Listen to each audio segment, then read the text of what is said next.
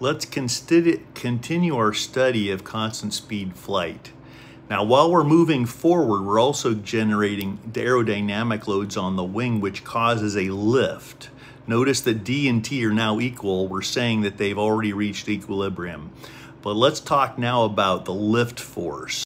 Now, what I didn't draw before was the weight of the aircraft.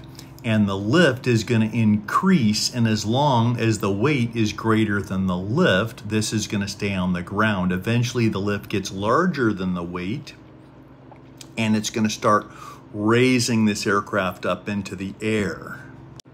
Once again, we're going to sum the vertical forces, W minus L, or L minus W equals MA. Eventually, when we get to the elevation we want, the lift force is going to perfectly balance that weight, and we have horizontal flight.